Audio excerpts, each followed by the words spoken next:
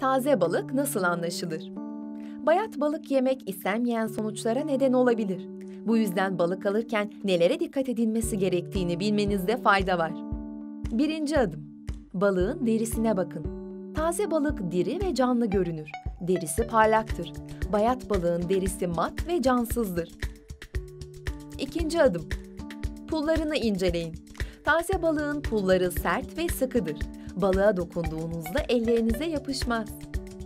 Üçüncü adım. Solungaçlarını kontrol edin. Taze balığın solungaçları kırmızı ve ıslaktır. Bazı balıkçılar balığın taze görünmesi için solungaçlarına boya sürebilirler. Bu konuda dikkatli olun. Dördüncü adım. Gözlerine bakın. Taze balığın gözleri canlı ve dışa doğru çıkıktır. Bayat balığın gözleri solgun ve çöküktür. Beşinci adım.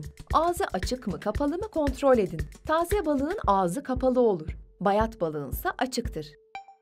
Altıncı adım. Kokusuna dikkat edin.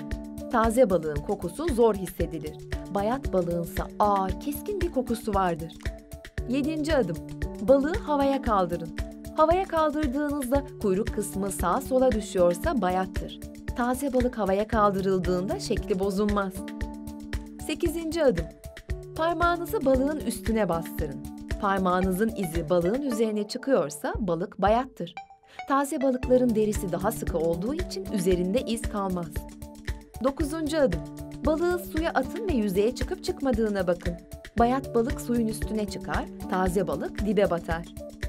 Özenle seçtiğiniz balıklarla harika bir sofra hazırlayabilirsiniz.